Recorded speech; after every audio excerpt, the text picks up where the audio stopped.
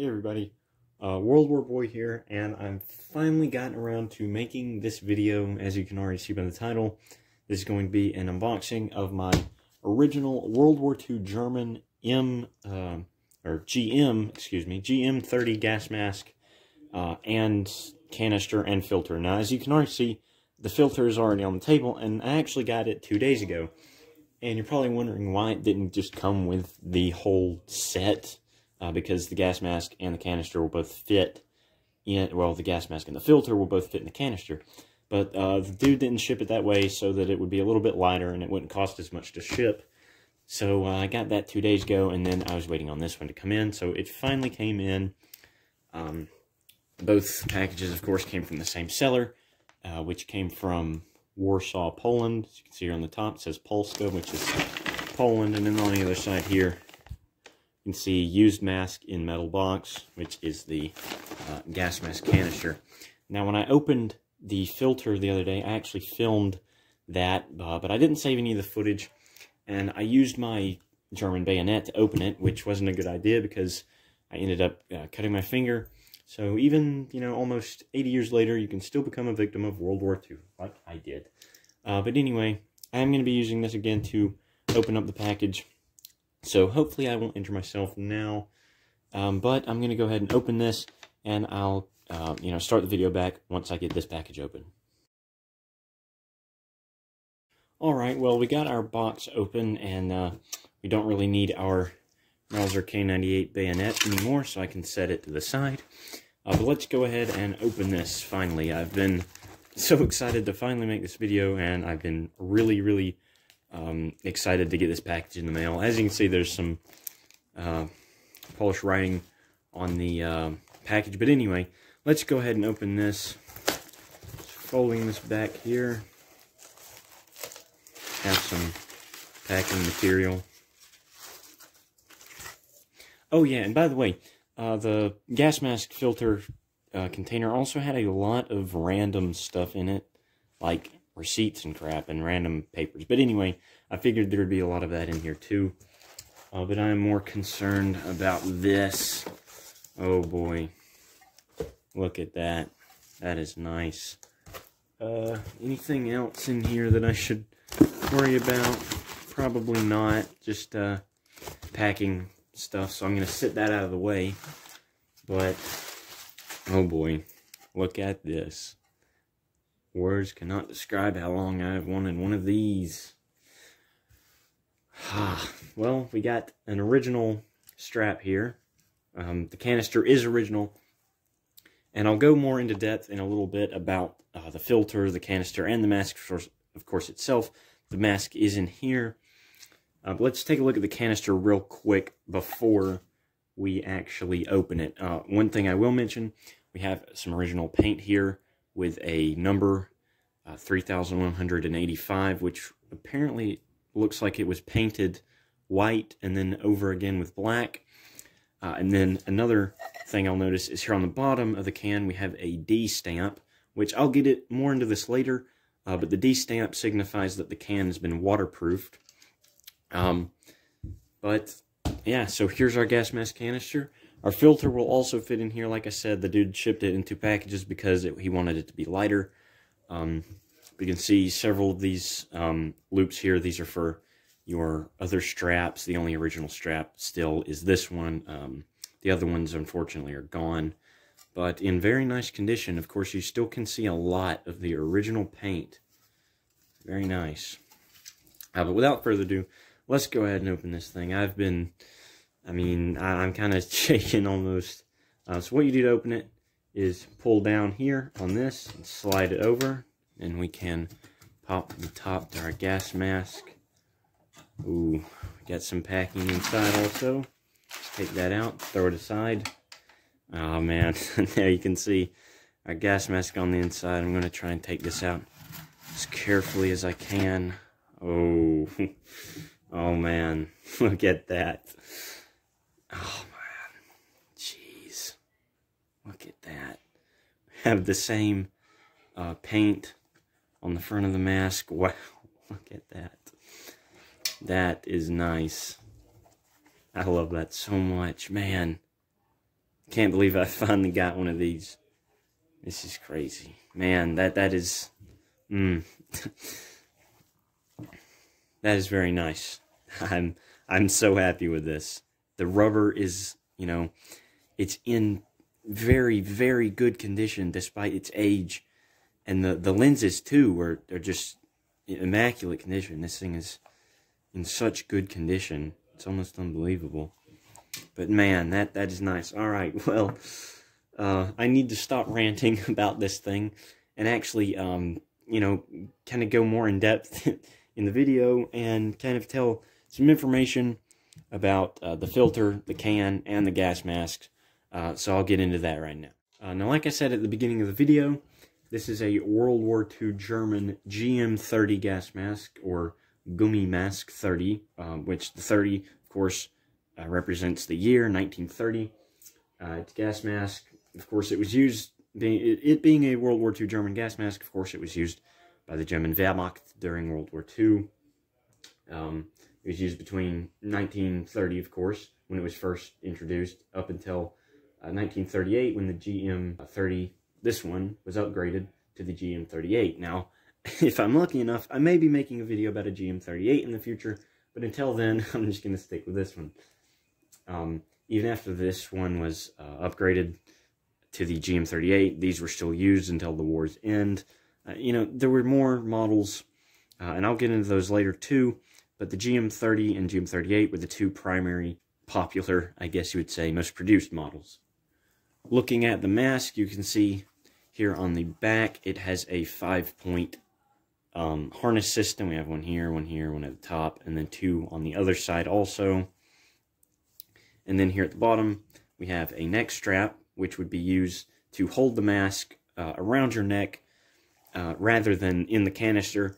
If you needed it, it would be around your neck and easier accessible than having to get it out of your canister. So that's the purpose of the neck strap here. Let's take a look at the rest of the mask itself. Now, the mask itself, other than the eyepieces and this bit down here, the mask is made of a thick kind of canvas material coated in a thin bit of rubber. If we look on the inside of the mask here, you can see that this bit is rubber, and then on the outside we have kind of a canvas material, and then where the actual mask meets your face, we have a bit of leather that goes around all points or all sides of the mask. The eyepieces are made of brass, I believe. If you look close at this eyepiece right there, you can actually see some of the brass shining through. And then the two eyepieces are made of a thin cellulose. Also the, I forget what this is called. I'm just going to call it the inhale and exhale port because this is where the filter screws in and the air intake. But these are made of aluminum. I'm not actually sure if they made them out of anything other than aluminum. Maybe in some of the other GM30 and GM38 models. But as far as I know, these are made of aluminum. And this is also threaded for a 40mm filter, which we have here. And you can also see here the gas mask with the filter on, which looks very nice. Which simply just screws into the 40mm aluminum filter housing. I'll get more into the filters in a few minutes. Now, setting the mask and the filter aside, let's take a look at the canister. As you can see, the mask is stored in a steel carrying canister. Now, the German word for this, you know, if you watch my channel, you know my German is absolutely garbage and horrendous, so I'm sorry for always ruining your ears, but I believe the German word for this is Gasmaskenbusch, which roughly translates to gas mask canister. On the inside of the lid, if I open this again, we can see there's a separate compartment here on the roof of the lid, and now this is used to store the gas mask anti-fog inserts for the lens, also spare lenses. Now if we take a look at this closer, you can see two things very, very interesting here. The first thing I'll point out is this right here. Now, I've talked about these a little bit on previous videos on my channel. These are called Waffenamps, and what a Waffenamp is, to simplify it, it's pretty much just a German inspection or approval stamp. You can see there it's a small eagle and the swastika. And then what's very, very interesting, more interesting so than the Waffenamt in my opinion, is right here we have something extremely personal. We have the owner's name, Kilian Basset, and then also some writing there. So Kilian Basset is the original owner of this canister. You know, I'm not sure whether Kilian Basset may still be alive, or, you know, if he died during the war. But either way, this gas mask canister ended up making it to my collection, and I am very glad that I got it. But looking at the small compartment here, as I said, these are for the spare lenses. It opens up like so on a hinge, and then on the inside we have a small spring, which is used to hold down your extra lenses. Now let's talk about the canister types. The first model of the Reichswehr and Wehrmacht canisters from 1930 to 1935 are around 26 centimeters high with a diameter of around 27 centimeters. The second model, used between 1935 and 1936, is slightly shorter than 75 centimeters with the same diameter of 12 centimeters. And the closure system changed, now having a canvas pull strap, such as we have here. The third model, used between 1936 and 1938, has an adapted closure system again. The dimensions are the same as the second model. The fourth model, used between 1938 and 1945, stays the same as the third model, but it's longer, around 27 centimeters, to better accommodate the rubber GM38 mask. Earlier versions of the fourth and previous types are not waterproof. Later variants, however, are marked with a D, such as we have here, to indicate that they are waterproof. Now that we've talked a bit about the canister and the mask, let's go into the filters. Now, I will put on screen a picture that shows all the different filter, well, most of the filter variants, so you can look at those, and I'll also put a thing over the side that tells, you know, what they are and whatnot. But the mask was issued with many different filters, you know, each are varying. This one, if you look at the top, you can see is a FE37R filter, and then down here at the bottom we have another FE, someone painted on it, but I'll show the filter more in a moment. But the Wehrmacht specifically used several filters, mainly FE37, which we have here, FE41, and FE42. In general, most filters were painted green, like this one. Now, one last bit to go along with this video. I'm going to talk slightly about GM30 variants. Now, the mask stayed mainly the same throughout the years, with only the valve housing down here changing. Different variants of the mask did exist, such as the GM30 telephone mask, which is a GM30 with a built-in microphone in the left cheek. There's also the GM30 Luftwaffe. The Luftwaffe had an additional lateral round thread connection here, depending on the aircraft type, right or left, with corrugated hose or filter. Depending on the requirements, the unneeded connection here could be sealed with a round threaded plug, which I believe those were made of Bakelite. And these masks were even used by tank crew near the war's end. There was also the GM30 Funker, or microphone. This mask was developed for the Kriegsmarine, but also was used in other branches for radio operations. And there was also the S mask. There's no difference between the normal GM30 and the S mask, only the RL stamp. To simplify the gas mask production, the manufacturers could only produce certain masks. Also, each year the Wehrmacht discarded a certain % of the masks to refresh them with new ones. These discarded masks were inspected and then could be sold to civilians for about 12 Reichsmark a piece. Taking a look a little bit at the filter right here, you can see FEUB painted that on. That's not supposed to be there. Then at the top you can see FE37R, all original paint too. It's in very good condition.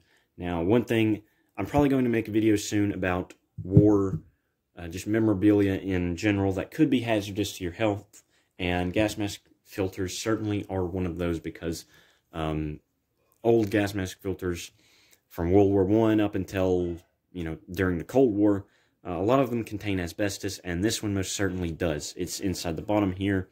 If you can see the kind of gray material underneath all of these holes here, that's actually asbestos, which, if breathed in for long enough, can cause lung cancer in the future. So I definitely won't be breathing out of this. But a very nice Very nice filter. Got most of the original paint, and it does have a Waffenamt on it also, but it's very hard to see and very faded, so I won't exactly show that. Taking a little bit closer look at the mask again, you know, you can see the valve housing here. Some of the paint's chipped away, exposing the aluminum underneath, and yeah, so very nice mask. If I kind of turn the mask inside out, you can see there at the top of the lens, it is dated 1940. If we look inside the mask a bit more, you can see down here at the bottom we have a strap for your chin, and then the interior of the valve housing. We have our leather here, and if we flip this kind of upside down, you can see right there we have another Waffenamt. There you can see our Waffenamt a little bit better. It is another very small eagle with a swastika. And then there is a better condition one down there, as you can see, WA Waffenamt. And then one more time, our canister with the extremely nice original paint. See our D on the bottom for waterproof. Just kind of give it a spin around here. And then our closure system on the front. Pull this down and open it again. You can see the inside, the canister. Well, not really, because my lighting is terrible, so I'm sorry about that. Now, a lot of these would have an aluminum insert. Also, I forgot to mention that, but mine doesn't have that. And also, you would have a spring in the bottom, which would hold in the gas mask cleaning cloth. I don't have either of those, unfortunately. And you can see there again our name, Kilian Basset, and then our Waffenamt at the bottom. But I have been waiting for this for so long. I'm so glad that I finally got it, and this is definitely now one of my absolute favorite pieces in my collection. I'm absolutely in love with this thing. I hope you all enjoyed the video also. I hope you learned a few things about the GM30 gas mask, but that's pretty much it. So I hope you enjoyed my unboxing at the beginning, and then kind of the overview of the GM30 gas mask. But like I said, that's pretty much it. So I hope you all enjoyed the video, and I'll see you all in the next one.